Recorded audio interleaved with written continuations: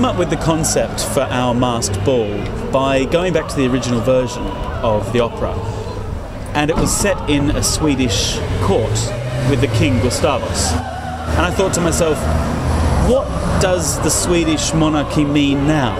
A furniture store that flies the blue and yellow flag.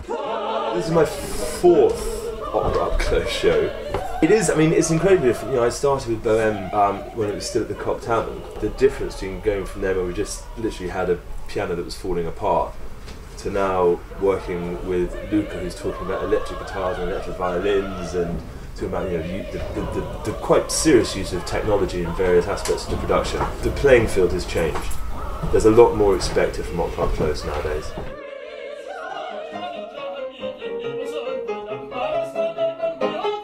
Why not? Why only classical instrument? Why we can put something that comes from a different styles or different idea?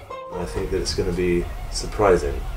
Oscar is usually the trouser role, which is a coloratura female playing the part of a boy, but of course, on this occasion, Oscar is us. Oscar is actually a boy. The old one is about the Swedish king getting killed, and now instead we're taking it a bit like to our time and putting it in a Swedish furniture store. Into ballo. I think the audiences will love it. The music will just sweep them away because it is stunning. We're getting ready for an office party, a master ball. It's different, but it's still the same story. If somebody's never been to an opera before, they'll come and have the time of their lives, quite honestly. The opera lover who goes to see Un Ballo in Maschera in Covent Garden is going to think, whoa, gosh, flipping heck.